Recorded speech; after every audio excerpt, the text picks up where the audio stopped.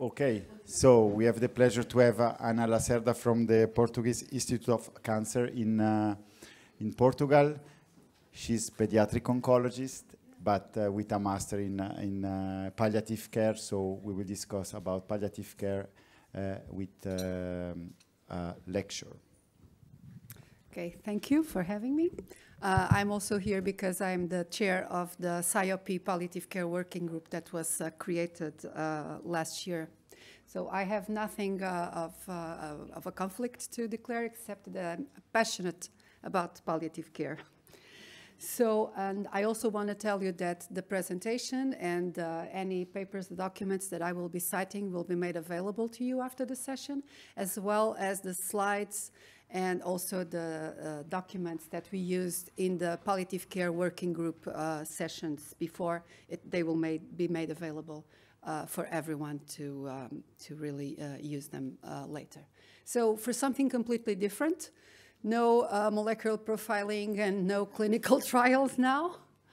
But most of you are probably still feeling like this about palliative care. So hopefully by the end of this session, and if you get interested in palliative care, you will change your minds, hopefully.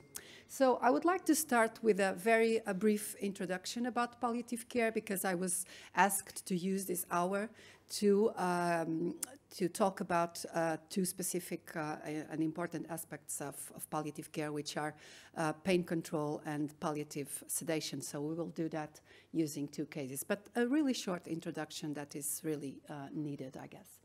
So this is one of the latest definitions of palliative care, and I think that I've put in bold some of the most important aspects of this definition.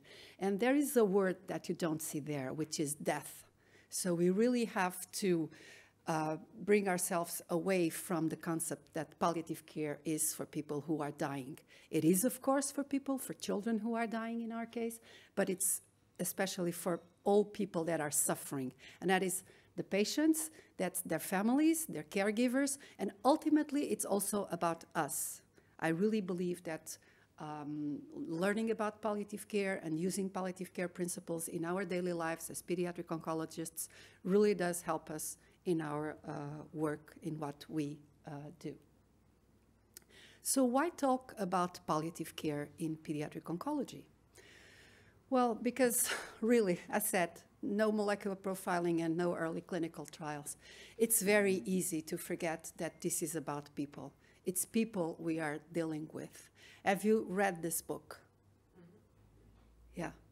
It's mandatory reading, right? So those of you who haven't have to go home and buy a copy and make it for a summer vacation lecture, because it's really worthwhile. You learn a lot about oncology, about pediatric oncology, and about why we need palliative care in our lives.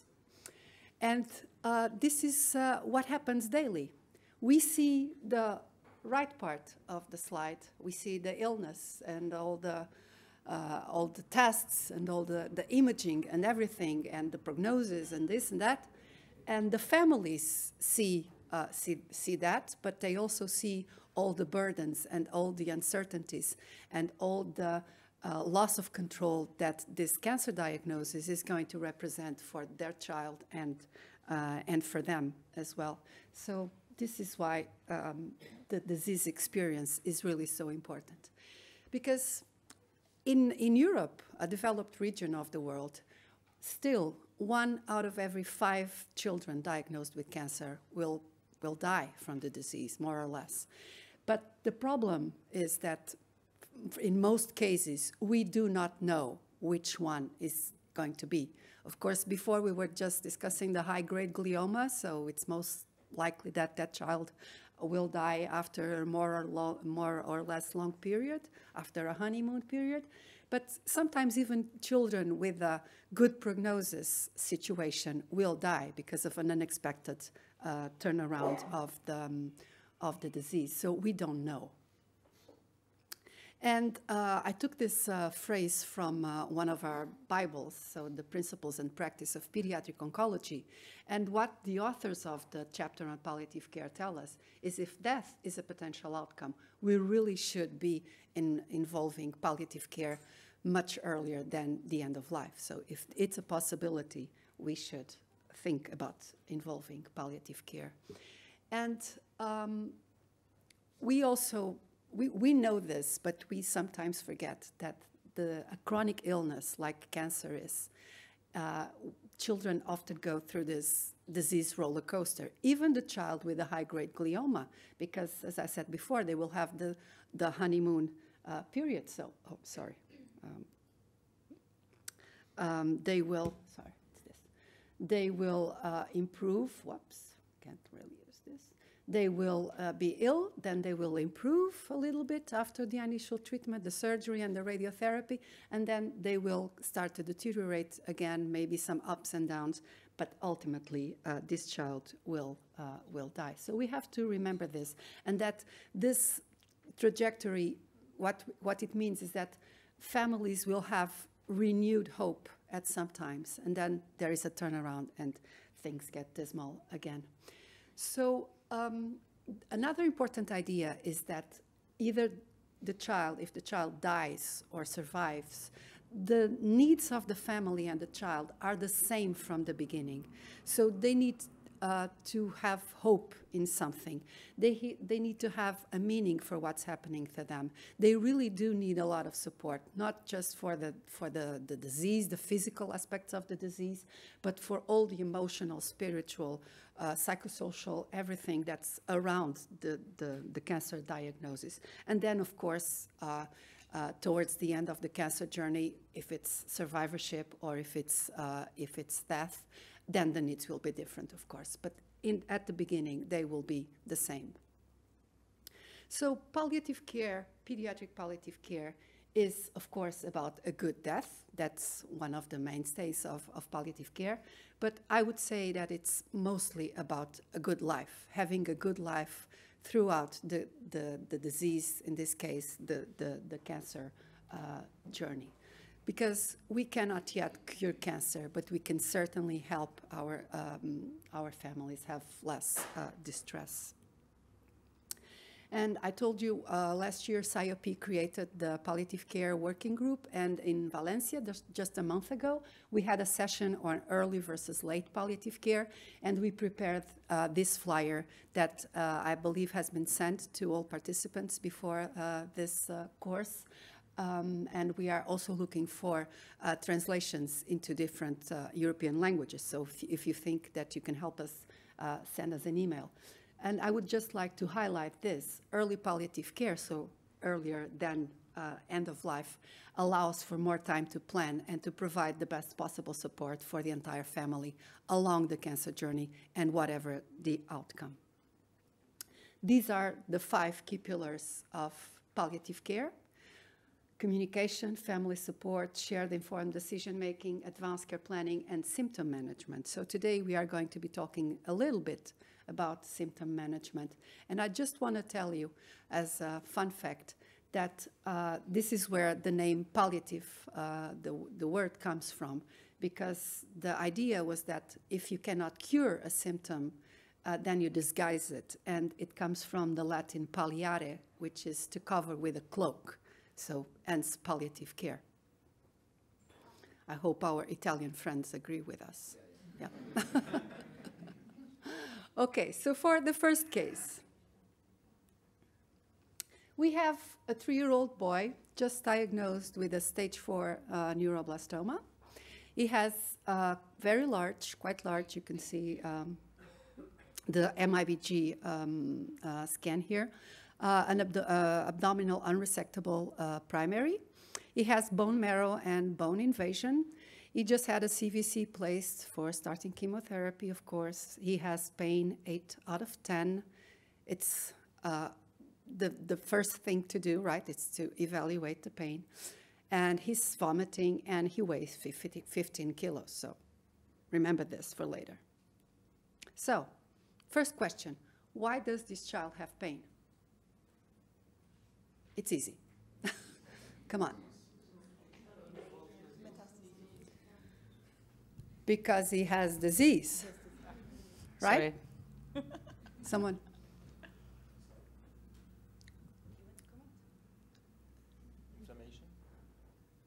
Inflammation as well? Inflammation, certainly, but that due to disease, right? Yeah, compression due to the tumor.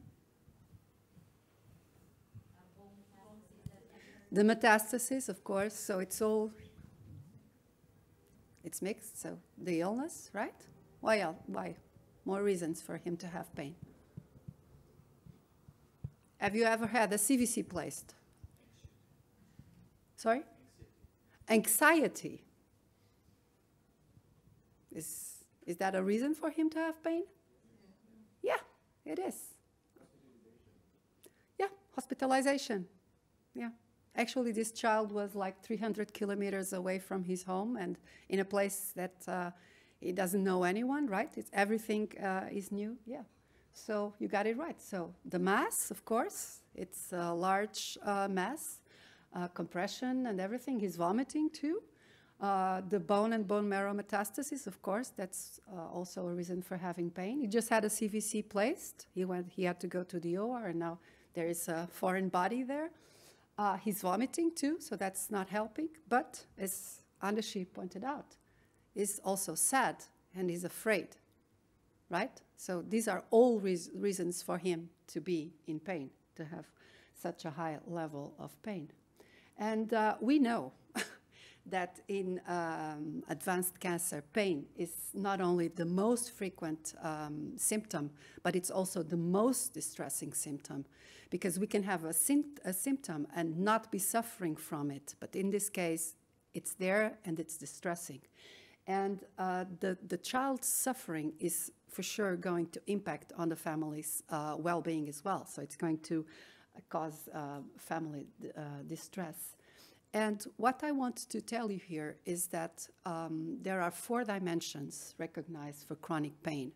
It's, of course, the physical, but also social, spiritual, and emotional. That's why it's so important to recognize that this child also has pain because he's afraid and because he's anxious.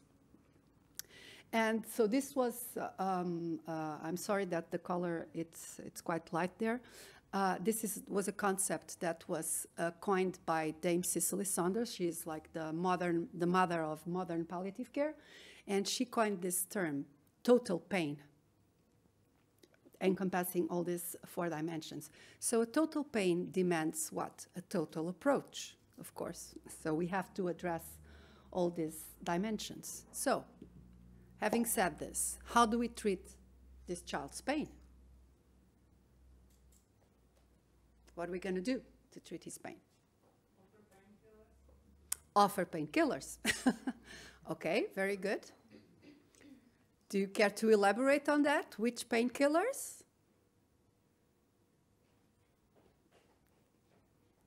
Who said painkillers? Because of the light, I can't really see. Sorry.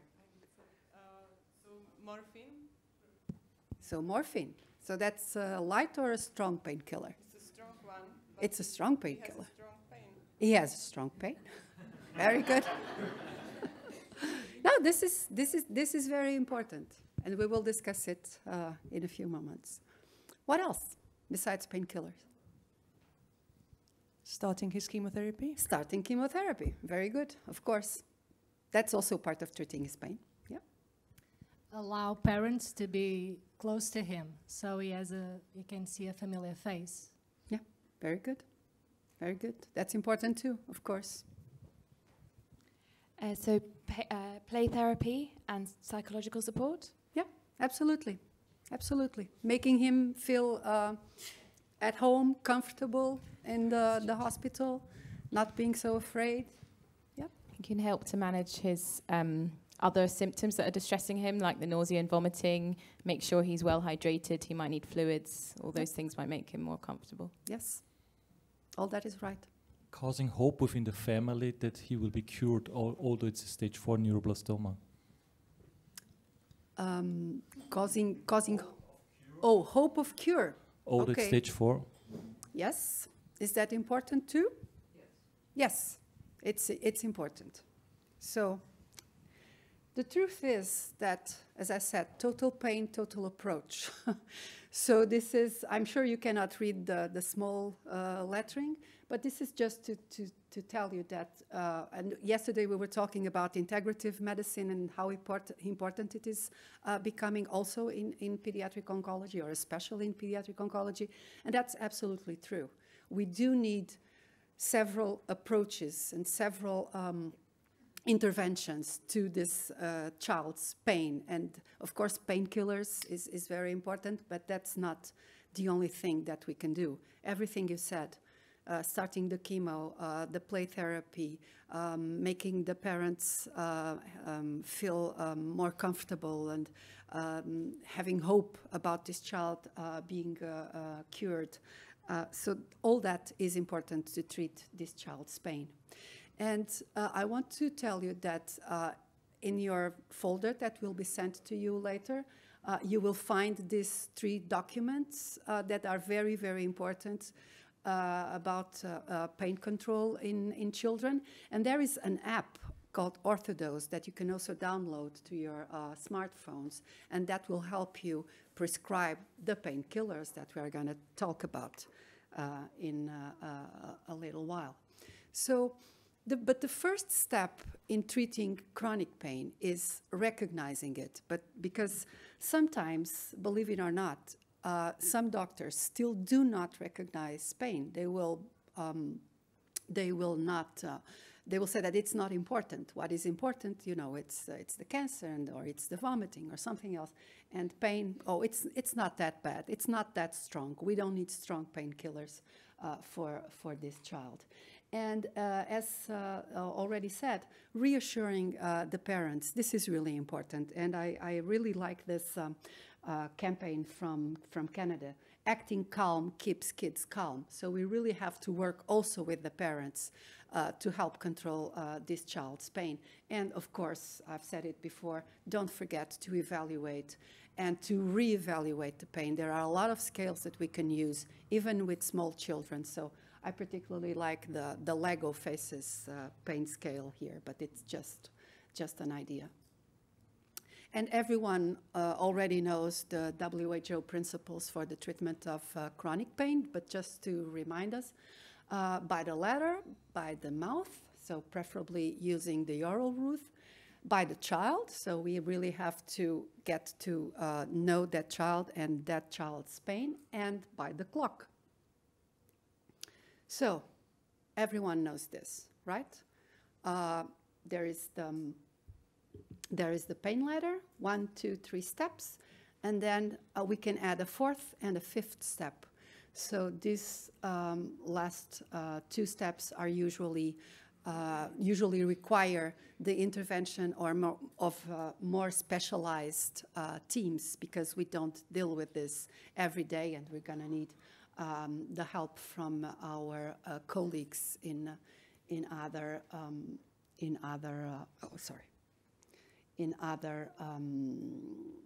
teams. Unfortunately, there's still a lot of opioid phobia about using strong opioids. And as I said, but even if you don't deal with pain every day, don't be afraid or ashamed to ask for help from the people on the pain team or on the palliative care team at your hospital, because they're there to help you navigate this.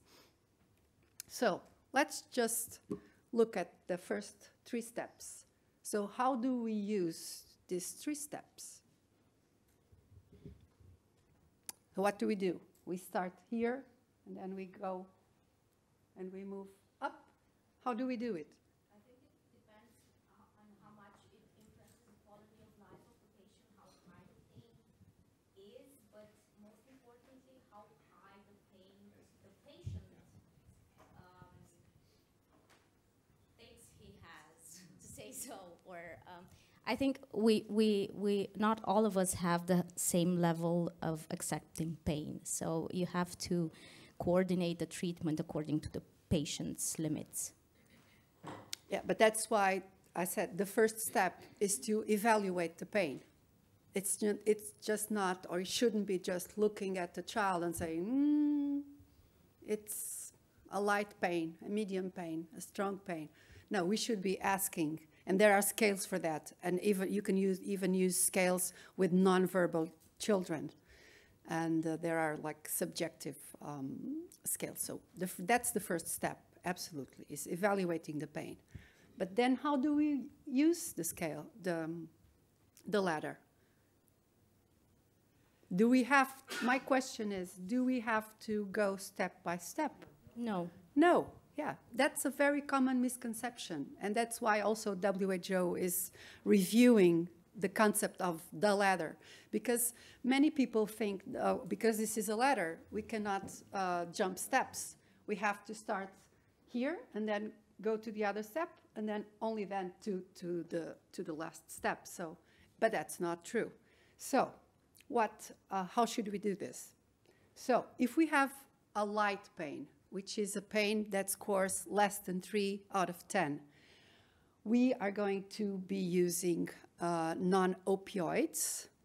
And the adjuvants, you can see that they're always there. We can always choose to use the adjuvants. But so the keystone is going to be non-opioids, paracetamol and non-inflammatory non-steroidal anti-inflammatory drugs.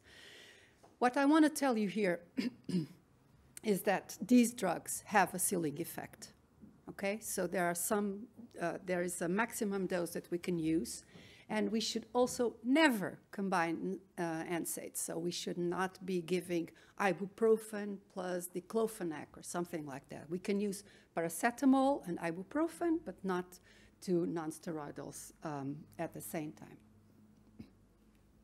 And then we have moderate to severe pain. Moderate is 4 to 7, and severe is 8 to 10. And here, what we're going to do is we can use everything, okay?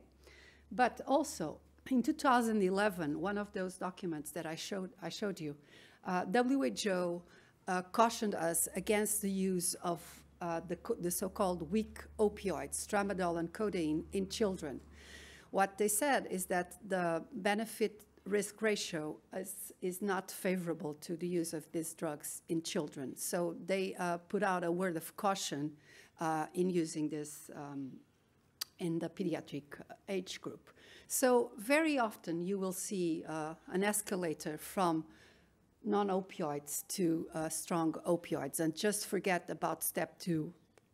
And don't use these weak opioids in children. So the way we should treat chronic pain is like this. We have to consider that the child has a baseline pain, which is, in this case is an 8 out of 10, right? So for treating the baseline pain, we are going to use baseline medication, something that we are going to give at regular intervals. It's not SOS or PRN, not when he has pain. We have to give it at regular intervals. Every 8 hours, every 12 hours, every 24. It will depend on the drug and the formulation that you choose. So the key idea here is that these medications are going to have a long half-life, so at least 8 hours, and also a slow onset of action. But then this child will have breakthrough pain and sometimes even incident pain. So there's a difference. Breakthrough pain, we can anticipate that it's going to happen. Like if a child is bedridden, for instance, and he has a lot of pain, like in this case, because he has bone metastasis, he's going to have pain changing position or having his bath. So we know that this is going to happen. So we are going to give him rescue medication. And because we know it's going to happen, we can give we should give this medication 20 to 30 minutes before he has his bath or before he's changed, moved from the bed to a chair or whatever it is that we know that we are doing and is going to induce pain.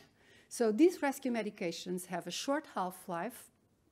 It again varies with the drug and the formulation that we're choosing, but they do have a rapid onset of action, usually around 15 to 20 minutes. That's why it's important to think about this beforehand. Now, with incident pain, it's pain that comes out of nowhere. All of a sudden, the child will start, crying because there's pain. Usually, it's like very, very strong. And here, what we have to do is, again, to give rescue medication. But we can't wait 15 or 20 minutes for the drug to kick in. So we have to choose a formulation that has an ultra-short half-life. But the problem is, that has an ultra-rapid onset of action. The problem is that it comes with an ultra-short half-life. So it will, it's like, I'm thinking like intranasal fentanyl. It will start in 1 minute or half a minute, but then it will also only last for like 5 to 10 minutes. So some people will advise you to give the ultra-rapid onset of action drug, but at the same time, give one of those rapid onset of actions and short half-life medication, because then you will cover a longer period of pain control. Okay, so give a quick, very quick 1 minute control, but given something else that will kick in when the other is already declining the effect, but it will kick in and it will cover the child's pain for a little bit longer. So again, we come to the question. So how are we going to treat this child's pain? Can I also You said ask it, something? sure. I also have a question, Anna. Sure. I wonder for the fentanyl, are you easy at prescribing it? Because I'm always afraid that I won't get the children off the fentanyl nose spray. I'm sorry, couldn't understand. For the fentanyl, do you easily prescribe it? Because I'm often afraid that if I give the children a fentanyl nose spray, that they don't want to give it back. Well, that's a good question, Reinicke. And there's a problem with some of the formulations, and that's specifically why I chose not to talk about specific drugs and formulations, because it will depend a lot on not only on the countries, because it might not be available in all countries, and also the dosing, it's most times not adequate for small children. So you can only use because of the dosing that's available in older children. And that is a problem, especially with teenagers. Yes, so we have to be careful about that. Yeah. So we have to think about this. I'll tell you what I don't like. IV boluses. I can deal with the intranasal fentanyl, and I can deal with the transmucosal fentanyl. IV boluses, I have it harder. So, but it's tricky. So, how do we treat this pain? Just, the basics. You've said it before. I'll help. So, we start CT, right? And we talk to the family, and we give them support, right? But we need drugs. This is not enough. So what drugs are we going to give him? Just give a turn to someone. What will you do? At the beginning, I guess start with the light ones, light analgesics with maybe paracetamol or maybe the group ibuprofen. And if that doesn't help, then it depends of the what is it a severe pain or the stage of the pain? Does everyone give ibuprofen, by the way? Actually, we would give continuously morphine. So you would give, I'm not talking about formulations yet, so you would give a strong opioid, right? Yeah, so we'd probably give well, it would depend about what the child was like. We'd start chemotherapy would help definitely, and then we'd probably give regular oral morph plus or minus paracetamol depending on what account was sometimes we don't use paracetamol regularly just because patients don't go home with it in general because of concerns about febrile neutropenia, and so it's a unit thing, but sometimes we don't like to give paracetamol regularly. It varies. And then if they tolerate the oral morph and they're on a reasonable dose, we'd probably switch them to a fentanyl patch. If the pain wasn't controlled, we'd probably put them on a nurse-controlled analgesia with either morphine and ketamine, usually something like that. And then the pain team now have actually started using clonidine patches quite a lot, so probably something like that is what we'd go with. Yeah, let's try to keep it simple, because we have to recognize that not all departments will have PCAs, so patient-controlled analgesia pumps available and pain teams and everything. So what I'm really trying to pass on to you is how we can do it ourselves, right? But yes? Ourselves as in the doctors in stress because he's in pain, or? I'm sorry? You said to deal with ourselves, like as in the treating physician, or what we would do? First, I would ask what he's been given before, so I know what works. Probably he's been given something at home. Maybe the parents know what works for him. And because of the vomiting and nausea, I would give something that is not Peros, because that wouldn't go in. And I would start, because the pain seems very intense, I would start with intense medication, but also talk to the parents and explain that to them, because I want the kid in conscious. So well, yeah, it's you just said something that's very important, because just to move forward, we should give a strong opioid, right? And some possibilities here. It will depend, of course, on the setting and on the child and on the child's size, and if there's a line in place and this and that. But you just said something important, because sometimes we say, oh, we're going to give morphine to your child. And the parents are going to go like, oh, my God, my child is dying, right? Because morphine is only for people who are dying. So that's very important. So what I think are the keystones would be a strong opioid, round the clock, don't forget, because we need to cover his baseline pain, which is 8 out of 10. And SOS, we need to have SOS. I would think about giving a non-steroid anti-inflammatory drug because of the bone pain, because that's probably going to be helping a little bit or maybe even a lot. And that is something called an opioid-sparing strategy. So it will probably help us not having to use such high doses of a strong opioid, which can have adverse events and be quite sedative also. And if we decide to use a non-steroidal or paracetamol, of course we have to be careful, and someone said already because we have to look out for the fever and everything else. But if we decide to give it, it should be given round the clock also, because we are treating the baseline pain. And the SOS is going to be a strong opioid again, and not one of the drugs in the Anna. Sure. Oh, sure. Short question. Could you also comment on metamizole in the opioid-sparing strategy, because it's not here?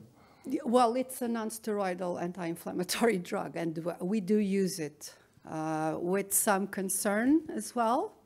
But it's something that's one of my other questions. What is going to be our chosen or preferred route of administration here?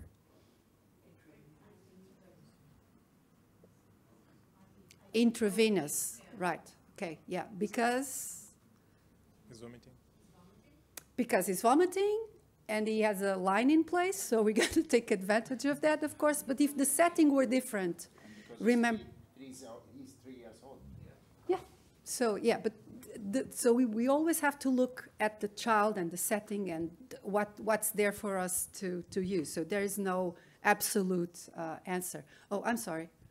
So you talk a lot about NSAIDs, but in the setting of chemotherapy, so now I know we're acute, we just start with chemotherapy, but I'm not sure if I'm the only one thinking like this, but I thought like in the setting of chemotherapy, we try to avoid them. Yeah, we try especially to avoid when platelets are low and everything. So yeah, but that you said you used the verb, try to avoid, right? So I'm not saying that we're going to use NSAIDs for a week or for 5 days or whatever, but maybe the first day he had his line in place, and he does have a lot of pain from the bone metastasis. So maybe for 24 hours or so, we can use metamizole, IV metamizole, yeah.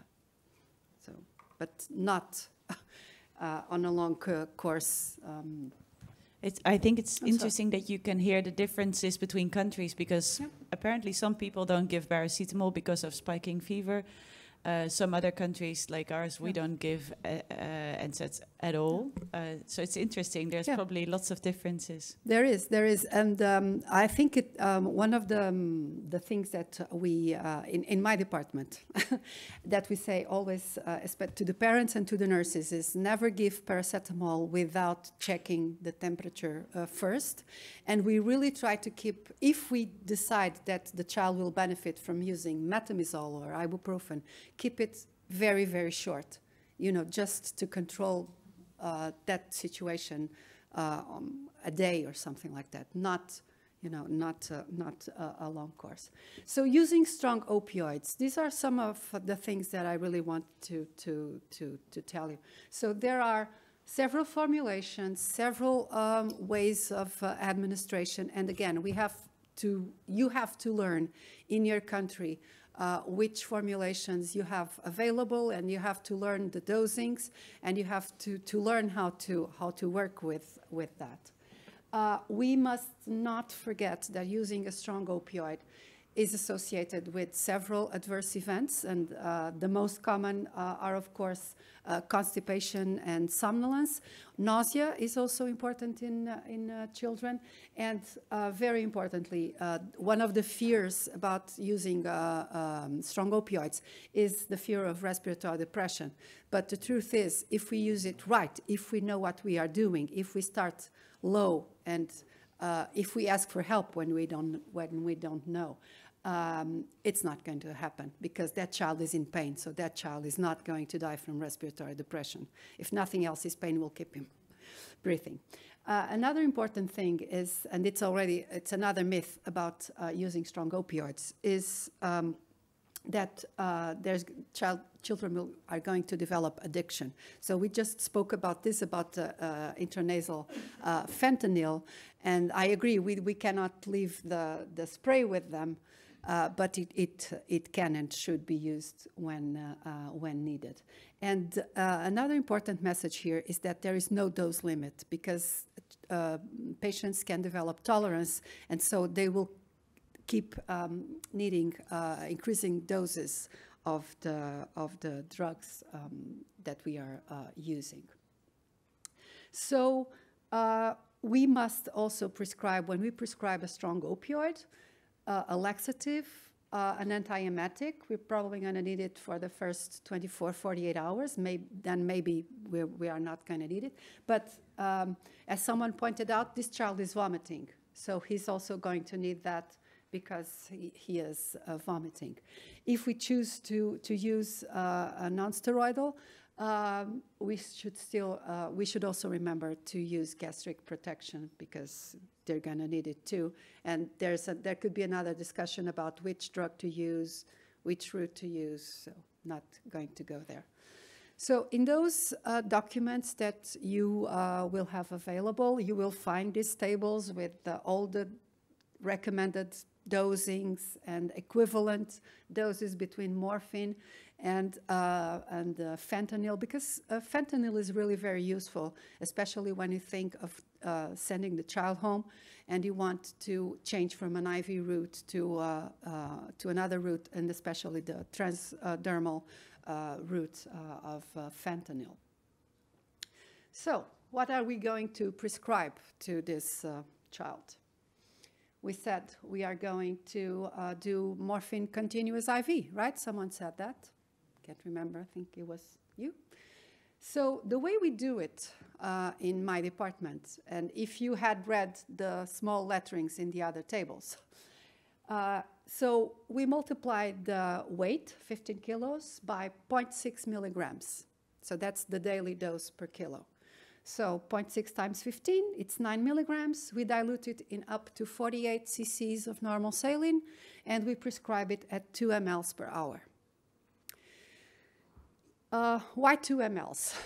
You can choose something else. You can choose 120 and 5 mLs, whatever. We like to do it because these children have probably other IV fluid requirements, so we try not to overload. And also, why not 1? Because with 2, it's easier for us, and especially in smaller kids and in opioid-naive patients, so someone who has never had a strong opioid. Sometimes we will not start with the 2 mLs. We will prescribe it like this, but we will start with the 1 ml per hour, and then we will build up slowly, okay? It's better to always start low and then build it up. Don't forget to also prescribe the SOS boluses, okay? So the boluses, again, start low. So 0.05 times 15 kilos, about 0.75, more or less. And this can be given every 15 minutes until relief of the pain. And it should be given at the beginning of the infusion. May I ask you, how long will you wait to escalate from 1 ml to 2 ml per hour? If we... So it's like a couple of hours? It's 1 day, we 2 see, days? No. Actually, I wrote the next day at all SOS. No, but we start, let's say, we start the morphine IV now. And next hour, in an hour from now, the nurse will call you and say, the patient is not comfortable and he's had already 2 boluses. Then I will say, go up. Don't wait for that, okay? But anyway, the next day, usually it's the next day, we should add all the boluses that were given for incident pain, and we try to cover the incident pain. So we add, for instance, let's imagine this child had 6 boluses. So 6 times 0.75, that's 4.5. We will add that to the 9 milligrams, and this will be the new daily dose for that child. Okay? Anna, may I ask? And don't forget, let me just finish this. And don't forget to also increase the boluses, okay? So we need to increase the two prescriptions, the continuous IV, but also the PRN boluses. Yes, Ranika? And do you start with uploading, I guess, with a higher dose? Yes, yeah. I said, no, we start with a bolus. Okay, just an hour's bolus, not higher. No, we start with the bolus, and we give the bolus every 10, 15 minutes until the child is comfortable. Yes. Is that clear? Sorry. Sure. We have the habit that if we see that the patient doesn't come from that we upscale the dose with 25% after a couple of hours. You can do it in many different ways. Some people in my department, some people will also write, and I don't think that this is wrong. If the child, after 2 boluses, increase the infusion by 0.1 mLs per hour. You can do this too. Yeah.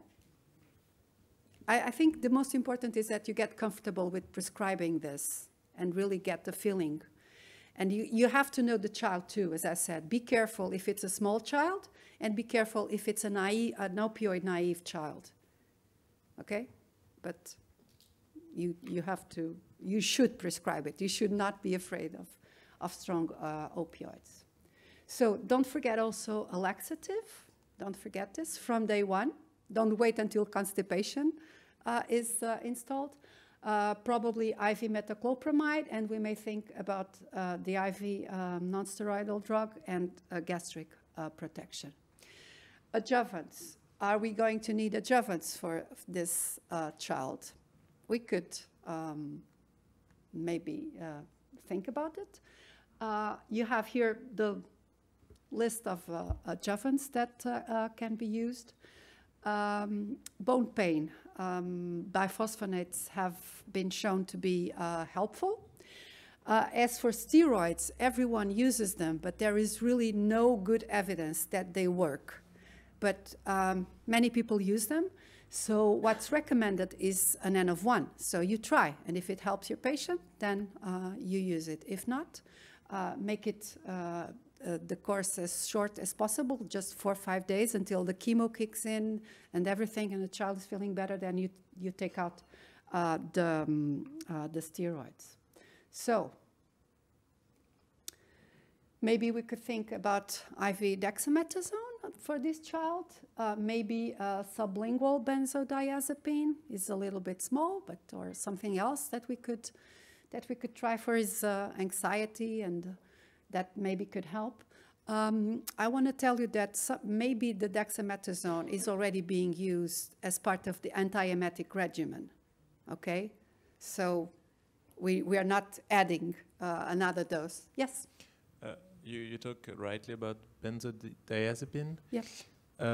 Would you try maybe before some kind of antihistaminicum? Yeah, or not? you can do that too. Yes, it depends on the child. This is a 3-year-old, so maybe some hydroxyzine. Because for us, it's more a problem of education, and especially education of the nurses. That I have seen on our department that ask then the interns to prescribe very easily benzodiazepine, and then it's very difficult to educate that in such a small child it's maybe not the best idea. Yeah. Yeah, I don't know what's your point on that. Yeah, you're right. You're right. I just put there benzodiazepines thinking about the anxiety, but you're right. For this child, hydroxyzine might be a good choice, though. There could be also some paradoxical agitation. We don't know, but N of 1 again. So we try, and we see what works for the child. But just the idea is really don't forget to address all of these aspects of pain control in this child. So then we have 2 scenarios. Pain improves. So what do we do? The pain is improving. It's not requiring 6 boluses anymore. No boluses. Yep, Charles? So I would switch his IV morphine to oral morphine, and then titrate downwards as needed. But you're going to titrate after changing? Well, I mean, it depends on if he's already on a high dose of IV, titrate that down. If he's already on the lowest dose, then I'd switch over to oral and then titrate. Well, it is the right answer anyway. So what I wrote here is, because this child is still in a hospital, so if the pain improves, is on continuous IV morphine, reduce the infusion slowly. Remember that, slowly. You cannot just stop it like that, especially if you've gone up to a high dose. So reduce it slowly. Again, what we usually say to the nurses is every shift or every 4 hours, you decrease it by 0.1 or by 0.2. And then go back to the previous rhythm if the child develops pain. So don't forget that, because it can be also an up and down process. And what if the child has finished his chemo, is feeling much better, but there is still some pain? So what do we do? Charles was right. We need to change to another formulation, right? So how do we do that? So we can change to oral morphine, right? Which, again, can be a bit tricky in this 3-year-old who weighs 15 kilos. So that's why you really need to know the formulations that you have available in your countries. So changing to oral morphine, we take the daily IV dose and we have to multiply by 2 or 3. So we have to find a number in between that fits the available formulations that we have.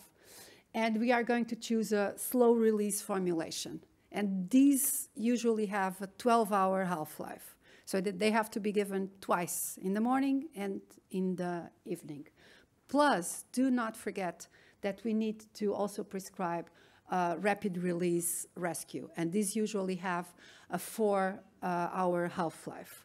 So if this child was having 13.5 milligrams IV per day, PO, that would be somewhere between 27 to 40.5. So you look at the formulations you have available and you see what you are going to prescribe.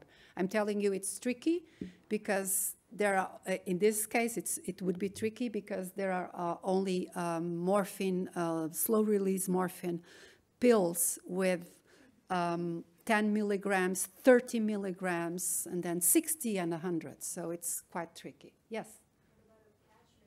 Well, yes. Yes, thank So you. I'm saying out loud, maybe so a that's patch. the other. So that's the other. But I wanted to give you the two options, right? So yes. So for this child, most probably what we would do is change him to a transdermal fentanyl patch. Also because the patches, they are available in several milligrams, several presentations, and you can cut the patches. In the beginning, you could not cut the patches because the drug companies would not ensure that the distribution of the drug was the same across the patch, but now you can. You can take a patch and you can cut it half, thirds, fourths, whatever, and you can use that. Again, don't forget that when the child goes home, the baseline and the rescue, the rapid release. So we usually use the Oromorph drops, which are very easy to use. So yeah, that is it. May I ask one thing about the last case? Because in my experience, these neuroblastoma children tend to present very agitated, painful, alarming. So in a couple of time, you see the pain also improving due to the chemotherapy, what works in. And although I totally agree with the appropriate pain management and if necessary with the strategy, but I miss a bit of the, well, I'm a bit surprised of the anxiety about paracetamol, because I think in most of these patients where the pain is improving, I could, well, imagine that you go home without any opioids.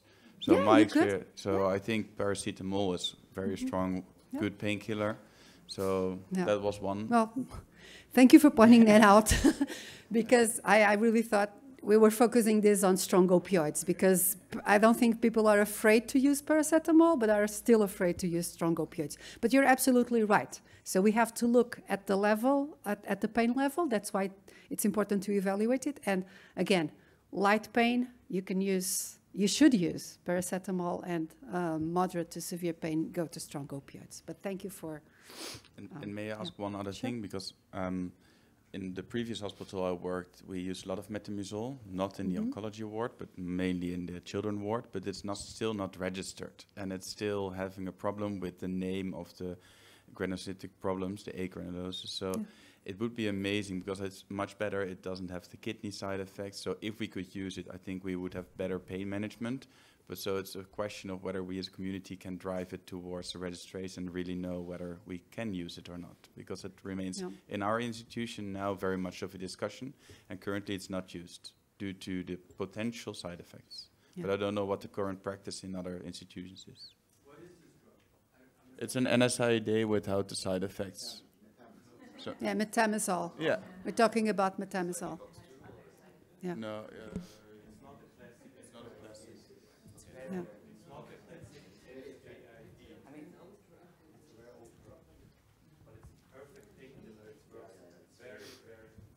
May I also make a comment? So in my center, we keen to use more opioids, so we are more relaxed to send a kid home with opioids than paracetamol, because we have the fear of overseeing a fever in neutropenia. Yeah. So it just Again, as I said, part of the education to parents, it's something that we say, and it's written in, we have this booklet that we give to every new patient, and it says, if you think that you need to give paracetamol for pain, please, please, please check the body temperature, make sure that the child is not having other problems. Okay. Anna, may I ask one question to paracetamol? When we give it IV, it works very, very well. Yep. When we give Very it fast. orally, Yep. it does not work the same way. So paracetamol for sending home patients orally, my experience, and there is of course a pathophysiological physiological explanation for that, does not work the same way as it works IV. Yep. Of course, we are not giving per rectum paracetamol to our patients, right? Nothing like that. But there is a new formulation, well, newish formulation, which is effervescent paracetamol.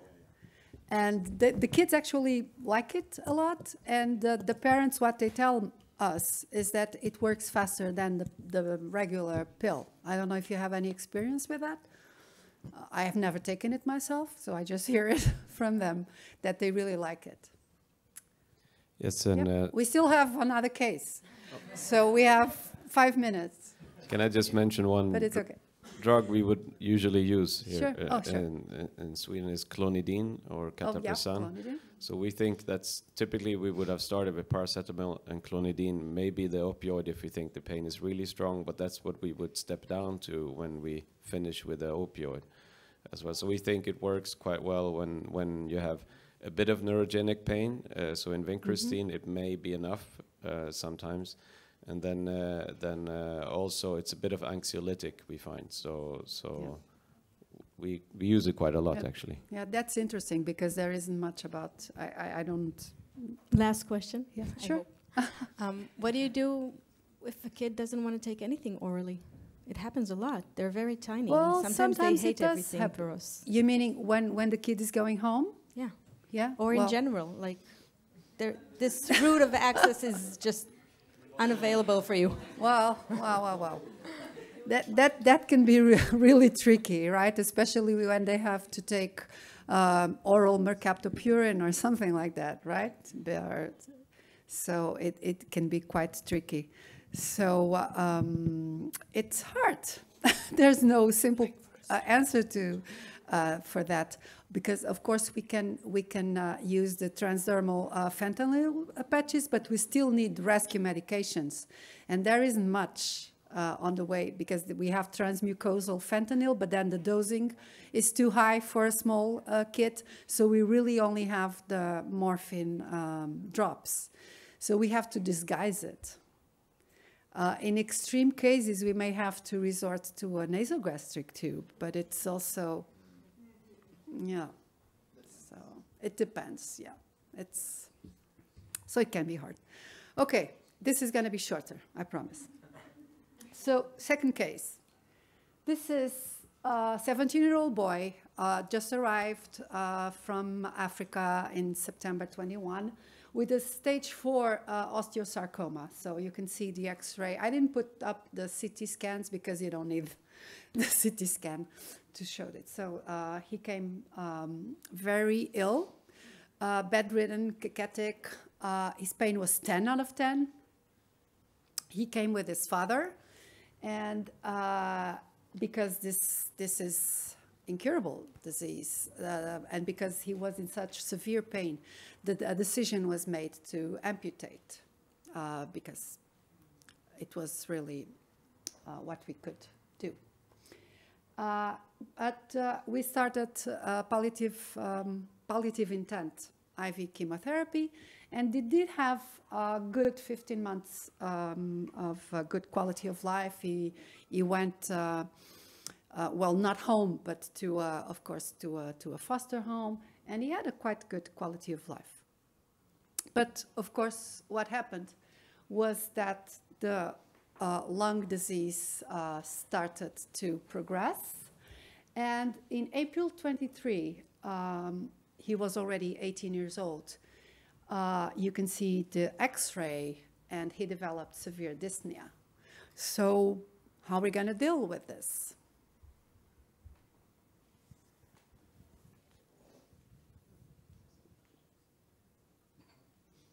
We would provide palliative sedation for the patient. Already? I can start to work. Oh my God. That's like... That's like taking the escalator to the balcony, to the top floor, to the sky. Yeah. I would start with morphine, that I think it's good for dyspnea. It's good for? For them breathing. Yes, it is. Is it? Is morphine good for dyspnea? Yes. Yeah, low dose. Someone said low dose. Yes. So it's usually recommended half the dose. I was going to say the same, morphine and maybe also benzodiazepine infusion. Maybe also benzodiazepine, someone said. Yeah. Supportive care with oxygenation, and maybe think about a transfusion in case that the patient has a low hemoglobin, just to support the whole system. Yep. Okay. So, the first questions I think we should ask ourselves is there a reversible cause? Well, in this case, he could have anemia, yes, maybe this could help. Is there an advanced care plan? Have we talked about this before with him and his father? And don't forget that he's already 18, right? And if something was decided, does that decision still hold? Because that discussion may have happened many months ago when he was doing well, and sometimes people change their minds when they see themselves living the situation. So this would be the first things. So, of course, we can intervene in so many different ways. One of them is really improving airflow, you know, having a large room with a good ventilation, lowering the temperature of the room, providing, making sure that the air is not very dry, especially in the winter, because we're using heaters, right? Loose clothes. A hand fan has been shown to be one of the most effective ways to treat dyspnea. A hand fan, okay? You can look it up. There's a randomized trial. It's true. It's true. And of course, we can improve his position in bed, right? We can sit him up because he's probably going to breathe easily if he's sitting up. Oxygen. Someone mentioned oxygen, right? Yeah. So is everyone going to feel better using oxygen? Not everyone. And sometimes the small kids, we will offer the oxygen to them and they will hate it, right? They will take it out. So you can try. Again, it's an N of 1. You can try. And if the person is feeling better, okay, you live it. If not, it's for us, not for the patient. Of course, give support to the patient and the family. Talk to them. Explain what's going on and that we are trying everything and so and so. And then drugs. So we can use several types of drugs, and you've said it all. You said, I think Marta said morphine, but half the analgesic dose. So we should use the rapid onset or ultra rapid onset formulation for this to control the dyspnea. Yes, benzodiazepines if there's a lot of anxiety, and they might be especially useful at night, because at night is when patients near the end of life and with severe dyspnea are most afraid to fall asleep, because they will be afraid that they will not wake up.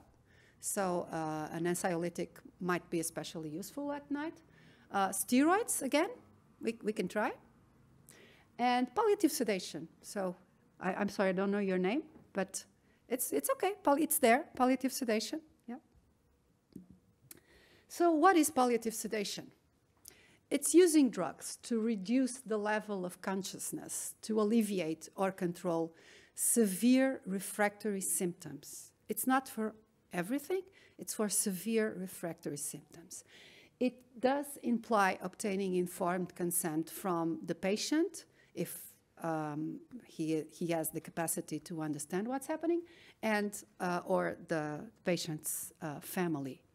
What it is not, it's not the use of drugs to anticipate or to cause death. Okay, so it's not euthanasia, it's nothing like that. And very importantly, it should also not be the use of drugs to alleviate the suffering of the family or of the healthcare professionals. And this is what most probably explains the differences in the use of palliative sedation in different countries. Because some countries, like 80% of the kids with cancer that die under palliative sedation, and in others it's like 5%. So I'm not, I don't think that there's such a different level of suffering, it's probably our suffering that is different. So severe refractory symptoms. It means that they must be refractory to all the measures that we have tried. Okay, so we have tried everything else possible, and nothing has worked, or it's not. We don't have a good enough control of the symptom. So we need to use palliative sedation. And these are the usual symptoms that we can treat with palliative sedation. You want to ask something? You have written informed consent. I think we all agree on that. How do you manage this in your institution, and how do the others? Do you seek for a written informed consent in such a situation for palliative sedation, or is it a conversation that is documented in the patient chart? Yeah. How is it managed in your institutions, and especially, of course, Anna, in yours? Yeah. Well, the way we do it is, of course, a patient like this would have an advanced care plan in place, and that plan, that one would be written, not signed. It was deemed in our country not ethical to ask parents to sign, but they do get a copy. So if they do not agree with what is written, they will tell us. So the copies have to match, of course. And then when we come to palliative sedation, when we go to the patient and or family to suggest using palliative sedation, it's, as you said, it's a conversation. It's very important that it's not just the doctor that goes into this conversation. It's usually the doctor and the nurse, or the doctor and the psychologist, or two healthcare professionals. And then we document it in the patient's chart. Yes, so I don't know how you do it. Yeah, everyone does it this way? Yeah, it looks to me the most practical and simplest and nicest thing. So we should really look at these ethical guidelines. So severe refractory symptoms, a person who is approaching death, but doesn't have to be dying. We don't have to be certain that this person is going to die tomorrow. That's not the idea. There should be a DNR order in place. We must obtain informed consent, especially if we are not specialists ourselves, and if we're not used to use it, to utilize palliative sedation. We should get other specialists involved, and really the intent is to ease suffering and not to hasten death. But disclosure, it has happened to me that some families have said, please, please, please increase the rhythm because I can't take this anymore. But that's against these ethical principles. That's alleviating the family suffering and not the patient's suffering. Sure. Oh. But if the patient is not able to, if the patient is not able to communicate, to say to you that he wants, that he needs something stronger, but you can easily see that he suffers, and the family as well. So they ask you to do something. This is not a communication of approving palliative, sedative. So you're saying the patient and or the family ask us to do something. Yeah, like by asking you to increase the rate. Yep. So this is actually the meaning is that he suffers so much, and we need to do something. No. What I was saying was what has happened is the family asking to increase because they cannot take it anymore. They want it to end. Oh, okay. So I'm sorry if that wasn't clear. The patient is doing fine. No, the patient is stable. He's stable. Well, not doing fine. Probably not doing fine. But yes. Yeah. Ready for CAR-T, yeah. No, the patient is stable, and it's the family, because sometimes this process, the process of dying, can take 2 days, 3 days, a week. And sometimes families will say that. Will say, I cannot take this anymore, please end this. But that's euthanasia. That's not, well, yeah. That would be another talk. So there are 2 types of palliative sedation, and it can be light, and the patient is still able to communicate, but it's still enough to relieve the symptom, in this case the dyspnea, or it can be deep. So we sedate the patient to the point of unconsciousness. So, and there's everything in between. And there's also intermittent or continuous sedation. And so we can just sedate the patient at night. That happens a lot, especially with small kids, because they're feeling more or less okay during the day and they want to play. And the family really enjoys that the kids are still playing and interacting with the siblings or whatever they want to do. And then at night, it's when it really becomes unbearable. So we have to distinguish. Drugs. We can use several drugs for palliative sedation. The one that pediatricians use the most, I'm going to say, is midazolam. And here, on this side, there are drugs that we will most probably need the help from our friends in pain and the specialized palliative care, anesthesia and some things like that, because we are not used and they're a little bit more tricky to use. Dexmedetomidine is one of the newest kids on the block, and it seems to be especially useful at the end of life because it also has an analgesic effect. So it's growing. But let's focus on midazolam a little later. So again, there are several ways that we can do this palliative sedation. It will depend on the setting and on the resources and if the child has or doesn't have a line in place. What we should not forget is to think of all the other medications that this patient is probably also taking, especially if they have other CNS effects as well.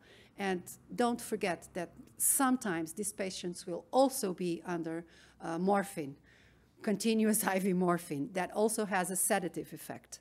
But we should not be using morphine for sedation. That's also a common mistake that people make, that morphine sedate. Well, it does sedate, but not to the point of palliative sedation. For that, we should use midazolam. So we all know midazolam. It does have a very short half-life.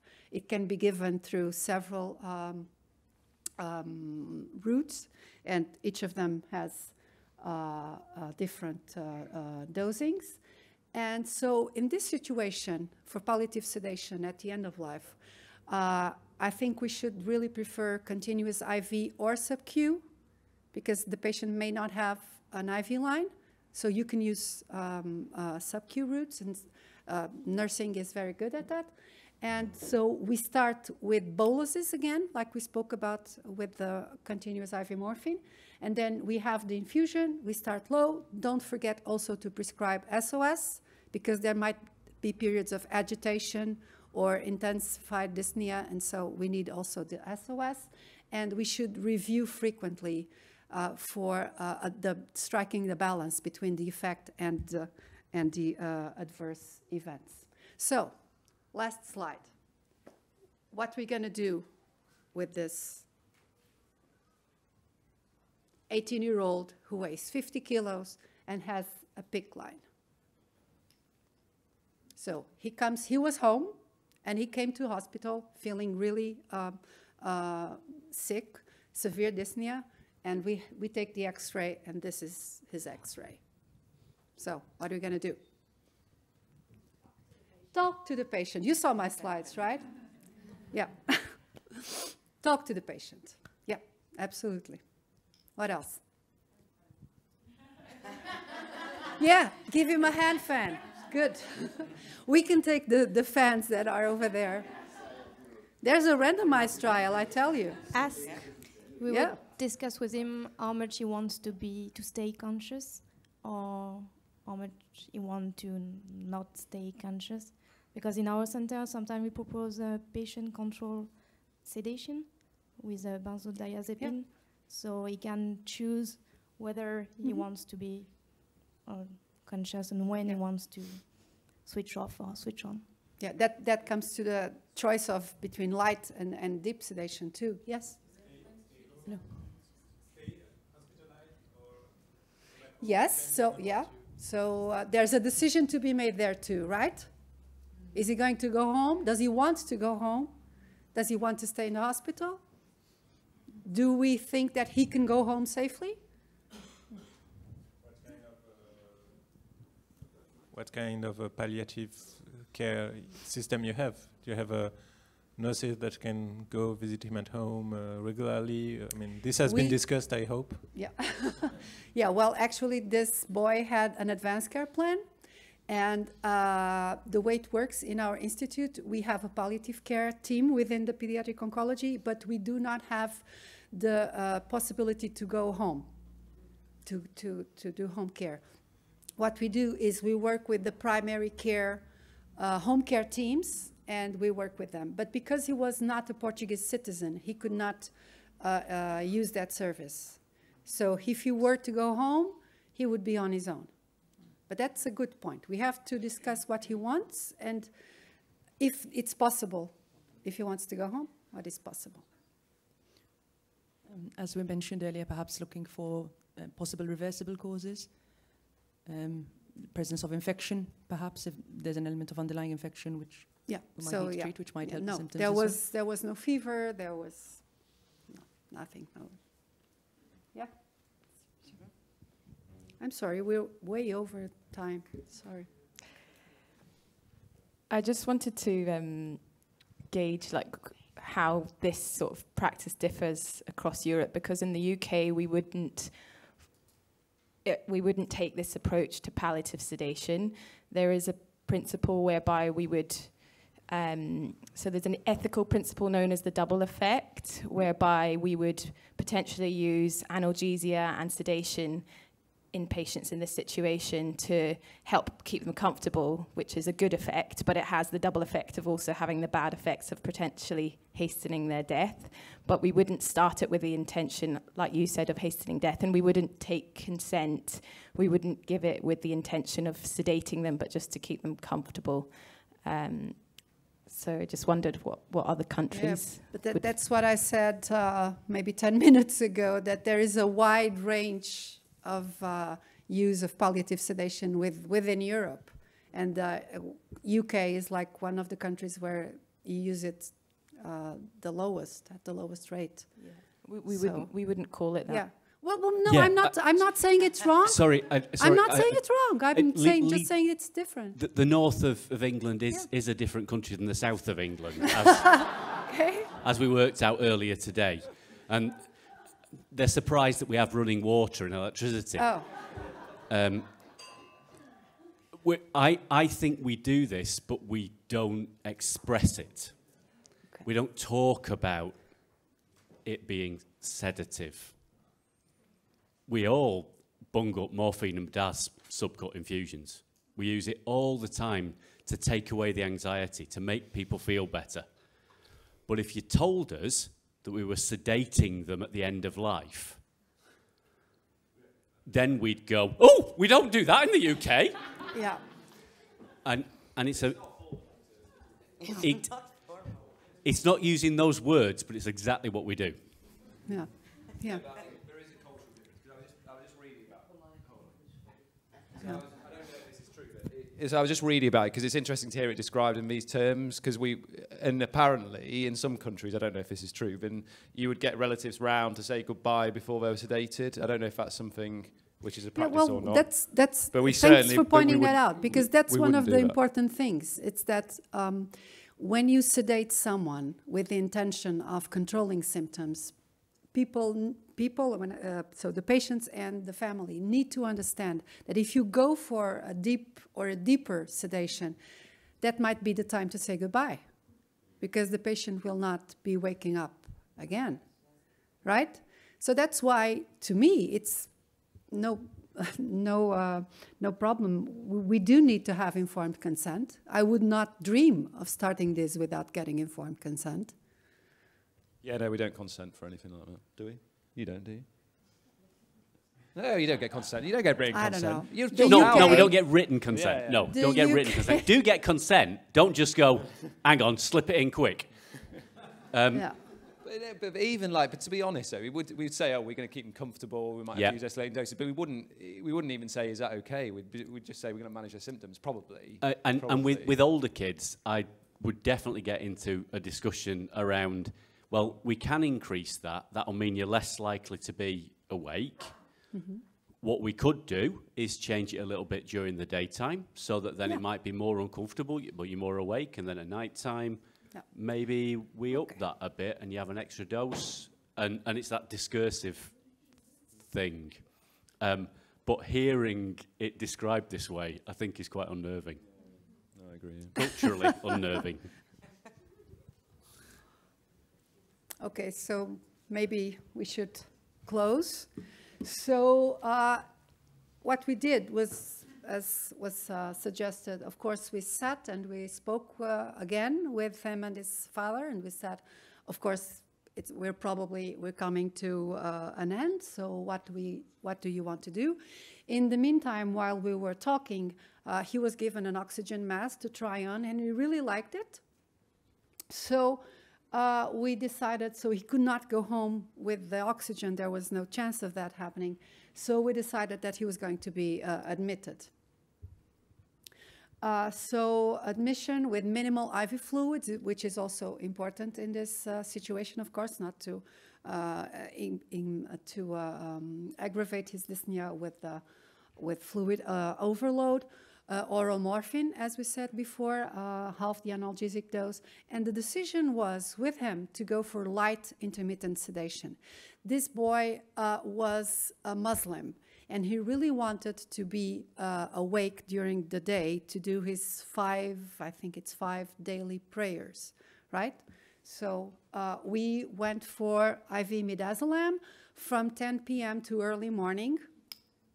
And so boluses, the continuous infusion, the dose had to be increased every few days, and then just the day before he died, which was two weeks later, we had to change it to continuous and a little deeper, but that's the way it went. So I'm sorry that it took us 20 minutes over the time, but I think it was interesting discussion. And please take a look at the group's webpage on SIOP and apply to become a member and help us spread the word. Thank you.